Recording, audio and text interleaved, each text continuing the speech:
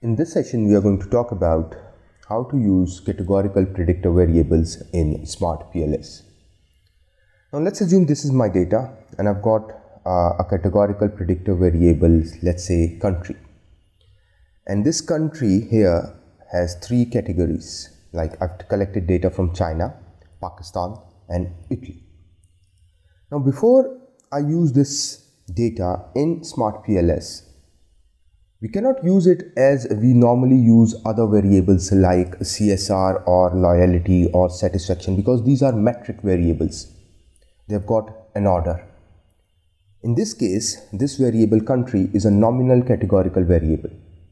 Now, how would you use such a variable which has no order, no ascending or descending order, no weight in the values? So these categorical predictor variables, before they are used in SMART-PLS, they will have to be converted into dummy variables. So this one single variable is now transferred or changed into two more dummy variables, n-1 categories. So in this case, we've got three categories, so we need two dummy variables.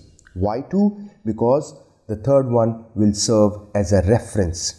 You will compare your results from the other two categories to your reference category. Now, how does this work?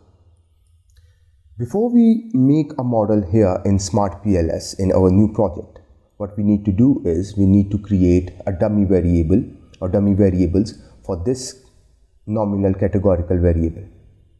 In order to do this in SPSS, what we need to do is we need to go to transform and create dummy variables. We need to create dummy variable for country. So we add country, and you need to give a root name so that there is one per selected variable, that is, and this will will serve as a root for all the new variables that are created. So let's say I give it a name country and press OK, and let's go to our variable view, and in the end you will now see that new variables are created. This is country 1, that is China. This is country 2, that is Pakistan. This is country 3, that is Italy. But I just said that you will have two dummy variables, but here there are three variables, but I said that one will serve as a reference. So now SPSS or any other software that you use gives you your own choice to which variable you will use as reference. So one might use Italy as a reference and then two others in the equation. One might use China as a reference, others two in the equation as a reference. China as a reference and other two to compare the results to China. And similarly for Pakistan. Let's rename them a bit, and so that it's easy to understand. Country China,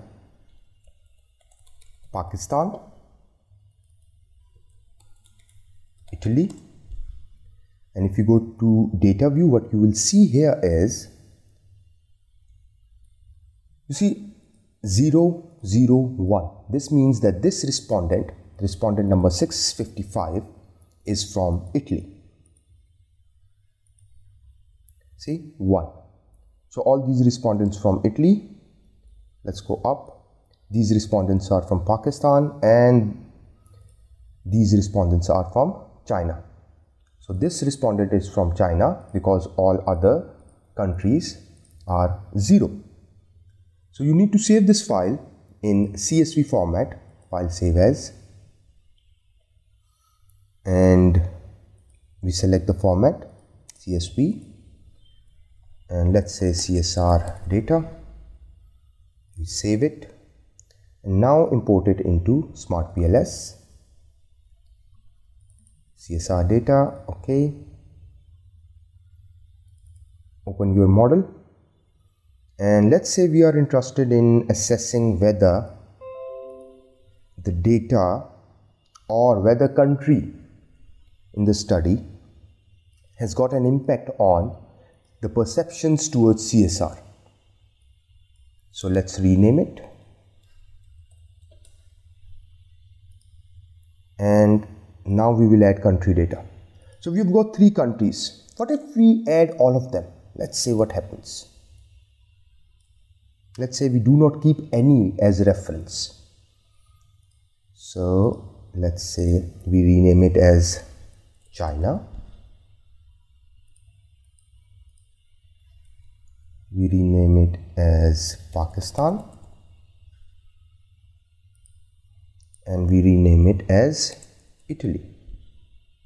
Press OK, and now link it to CSR here, Pakistan with CSR and Italy with CSR. Now it all turned blue. Now let's run the analysis. Let's go bootstrapping. For now, for the sake of the video, let's keep 500. All good. Let's start and see what we get. See, there is a problem. Singular matrix problem. Why is this singular matrix problem?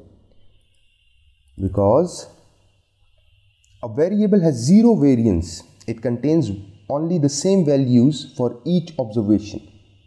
Extreme collinearity.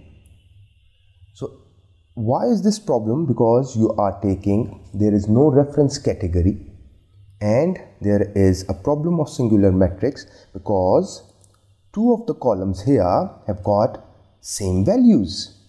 So there is no variance.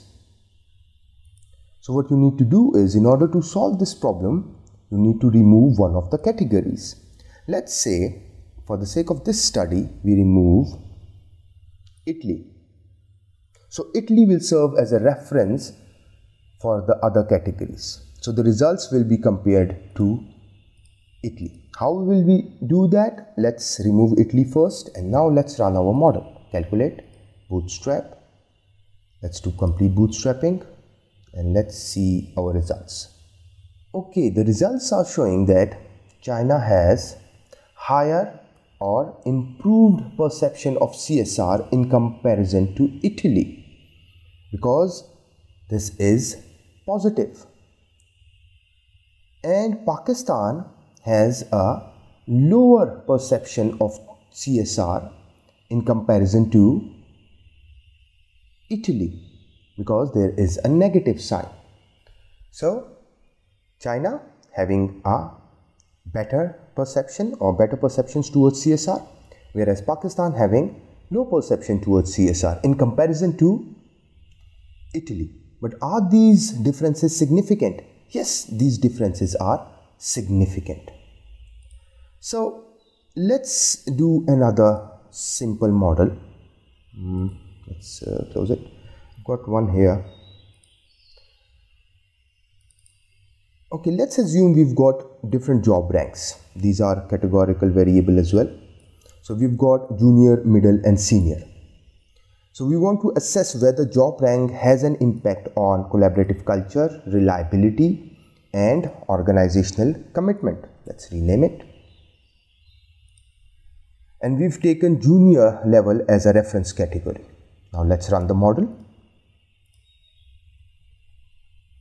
Start. And if you look here, what we see and what we are interested in is actually the impact of these job ranks on different variables, or these variables: collaborative culture, reliability and commitment. So what we see here is middle level does not impact the collaborative culture. The coefficient is low, no impact. But senior level employees have got a significant impact on collaborative culture, and their impact is better in comparison to our reference category, that is junior level employees, because there is no negative sign. Senior level have got a significantly higher impact on organizational commitment in comparison to our reference category. So senior level is not influencing the reliability of the service. So this is how you can use categorical predictor variables in SMART-PLS. Thank you very much.